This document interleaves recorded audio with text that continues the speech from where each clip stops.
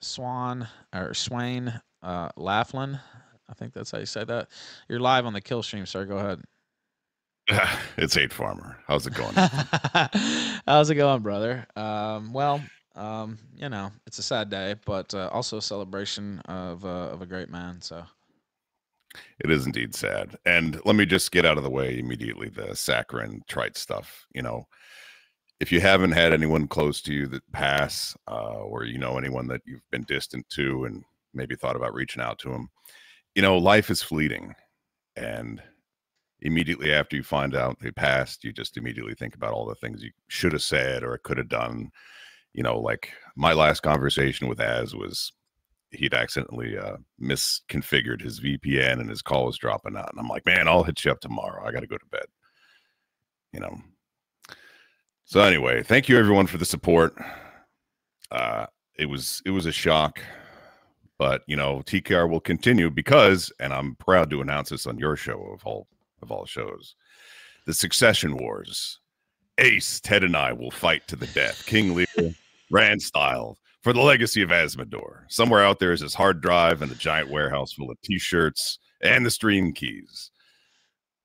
well, I'm glad to hear that, and I know some people in chat were asking about that. Would the show continue? And you know what? I'll echo your sentiments and try not to cry because it'll make me look like a little bitch. But I didn't get a chance to talk to my father for a bit before he died, and complicated relationship with my father, etc. But you don't get that time back, and my mother, there was a different situation. I was at least able to spend some time with her. She passed, but not at full capacity. And you think you have all the time in the world. And it doesn't have to be your parents, by the way. It can be a friend, like you said. But life is fleeting, and all this petty. I'm not. You guys didn't have any issues, but all this, if it's somebody you care about, put the BS to the side. Put any animosity you have to decide, because it really doesn't matter in the long run, and you only have one life to live, and it is very short in the grand scheme of things. It really is. Yeah, just be the bigger person. Um, yeah, I know there were some questions about what his status was legally, and Yeah, there full are. disclosure, I don't know exactly what his legal status was. It's not the kind of thing, the guy was essentially on the lam, Yes. and I didn't talk to him about his legal issues extensively, and that's not something that he wanted to dwell on. But yeah, you want to talk about someone who lived on the lam, that guy, this day and age, to be a complete anon. This is a guy who'd put he had an old phone that you could take the battery out. He'd put it in a Faraday bag with the battery removed. He'd go counties away just to call his mother. This is the kind of sacrifice this guy lived, and he still streamed, and he still spoke what he saw as the truth. That's the other thing. I've known Azzmador for like 6, almost 7 years, and I feel like one of my great regrets is I never got to meet him in person. He and I would joke about building a compound maybe out in the Pacific Northwest, because hell no, I'm never going to fucking Texas. But we I'll never get an opportunity to meet him and you know do all the things that friends should do. And it's just so weird to have such a close relationship with someone that you've never actually met. And I've got a full life outside of these streams, and he was just confined to that hovel that he was forced to live in because he was constrained by circumstances. And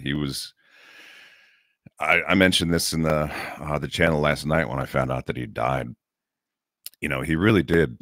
He does love his audience, TKR fam. He did not have a bad intention for anyone. There's people that he was fed up with. There's people that, he just couldn't deal with because it was, driving him crazy or he found obnoxious. But, aside from the enemies of our people and all that, he did not have a bad intention, the bad bone in his body. And privately, there were people that he was not talking to or that he'd beefed with publicly, and he would just be like, man, I wish this guy had done this, or I can't do that because, man, he had lots of reasons. But you know, he had a complicated life. He had a full life. But it just saddens me that towards the end there, you know, it probably contributed to his demise is that he was not able to get adequate health care. Because they He would have was living arrested in him. an I mean, yeah, yeah, yeah. I mean, he was going those precautions to just to call his mother. But I you mean, know, that's some like the enemy of the hurricane state had type just shit. I don't know if you've ever seen that movie, but like, like putting your phone in a bag to keep it from being traced and using these old style shit. Like, I mean, that's some real enemy of the state type shit, yeah, and that's how he was treated, which is fucked up. yep. So, and yeah, you're right to point that out because as soon as he would have went to, any type of hospital or doctor or anything, it would have not been too long till he would have been in the joint. And that's fucked up. But yeah, I feel like that. I mean, there's no way it didn't contribute to his demise. But you're seeing an outpouring of support today because, like I said earlier, he wasn't the politician type, right? Sometimes I might play a bit of politics and try to bounce around, and I don't necessarily co-sign this, and I'm a political science degree guy, whatever. That wasn't Azzmador. He called it how he saw it, and I think a lot of the love he derived from his audience was because of that and because of all he faced and kept going. It would have been easy to, or a lot easier to stop doing what he was doing, but he felt so passionate about it that he never did. Oh yeah. I mean, it sounds like a cliche, but you know, live free or die. That was his commitment. You know, he was not going to be abused in a cage full of scholars getting neglected by, the medical establishment. You know, because he's not going to get whatever health care he It would have needed. been He was not shit. going to get it. Yeah. Yeah. So it would have been total shit. It's not like yeah, it's not like he would have the finest of care. I've seen the care that they offer you in those places, Right. and it's the bare minimum. And especially if you're on a shit list, it's even worse than that. So yeah, it's not like he would have been at the Mayo Clinic or something like that. And it's just a damn shame. But I'm glad to hear the show's going to keep going, and Well, hopefully I'm. Or go ahead. Go ahead. regarding that and the updates, if you guys are already following the official TKR Um, channel on, I don't know what's going to happen regarding the future of the show. Obviously, Azzmador was TKR. sure. Um, once the fam and the wrecking crew get together, we'll have a confab. We'll find out what's going on, and we'll let you all know. But I can't conceive of the show being anything without Az. I'm not gonna I'm not gonna pretend that I'm such a draw that people would want TKR to going just to listen to me blather on for like 5 hours about whatever inanities pop into my head.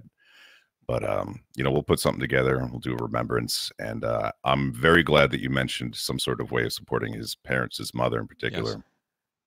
We need to figure that out because she could definitely use the help. And God, pray for as his mother. She has to bury her son, the son that she didn't get to see for the last 5 years, 4 years, that she knew needed him, and he needed to help her. It's just so fucking heartbreaking. He It's one of the worst things about this story.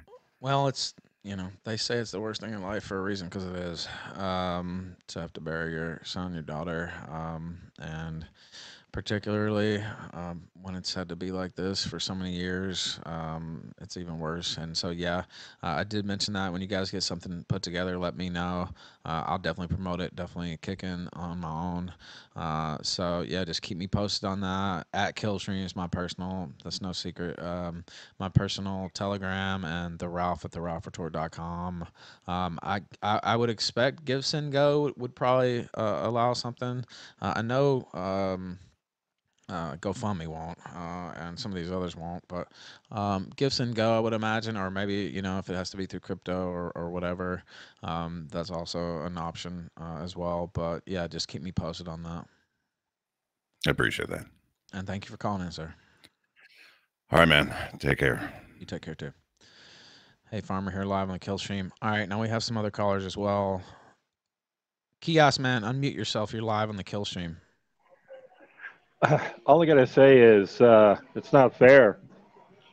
we've got all these guys like Medicare and PPP still alive, and Az is dead. There is no fairness. Well, I hate to be trite, but the old saying is life ain't fair. And you see all these Zog sellouts, and they're doing quite well, and they're raking it in hand over fist, and they're completely shameless about it, and they turn their back on everything they claim to stand for. And so you'll hear no arguments from me about that. And I won't expect any tributes from Medicare or any of the other sellouts to a real hero. So Yeah, that's all. I'm at work, so I can't stay on long. that's okay. I'm glad you're able to call in, man. Kiosk man here live on the Killstream. All right, let's take another caller. Let's see. We'll try Reborn at the end because he has some problems at the beginning, but we will try him. ZD, unmute yourself. You're live on the Killstream. Then I'll take in Igloo. Hey, how's it going, Ralph?